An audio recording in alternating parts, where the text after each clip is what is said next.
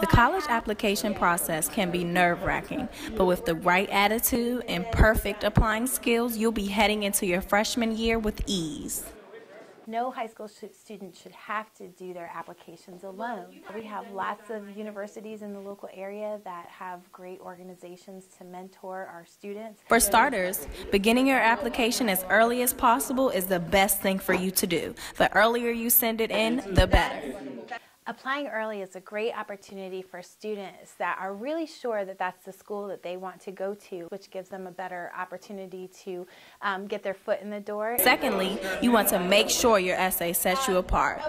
Telling your personal story and showcasing your personality is the perfect way to get your acceptance. So share yourself personally, any obstacles, struggles that you may have overcome, and really how you're going to benefit the campus community that you'll be joining in the fall.